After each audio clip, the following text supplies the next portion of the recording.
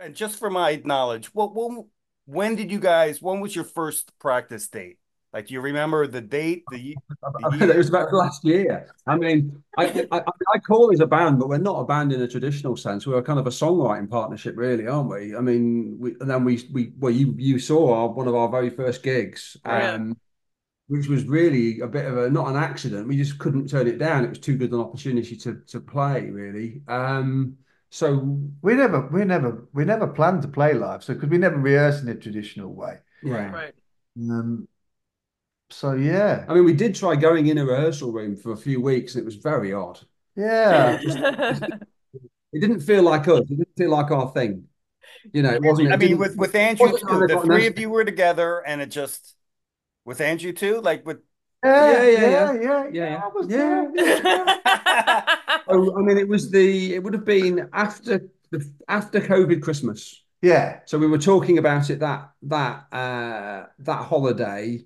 I just started going out with Adama, and she was kind of saying, "Look, you stop talking about it and do it," because we were trapped in this bubble because we couldn't go out, you couldn't Right. mix with. I think I just had COVID, so I was feeling really miserable. And yeah, we just when we had previously had a late night kind of jam session where the 9 o'clock nasty name came from, but we hadn't actually done any recording. And then I think I just went on Amazon and bought the box and had to learn how to do the recording part. Mhm.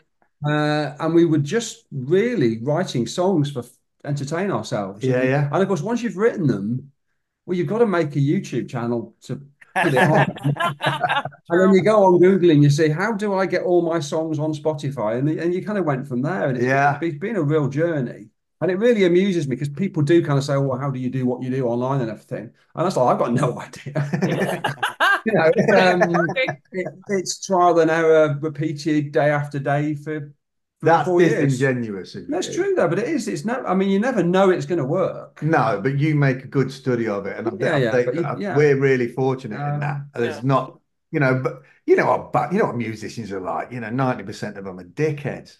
You know, so I, So I, in our You band, know, that's I jocks. mean, That's athletes. 90% of athletes are dickheads. Only oh yeah, 75% of musicians are cunts. oh, sorry, I've got my percentages yeah, mixed up. yeah. You are.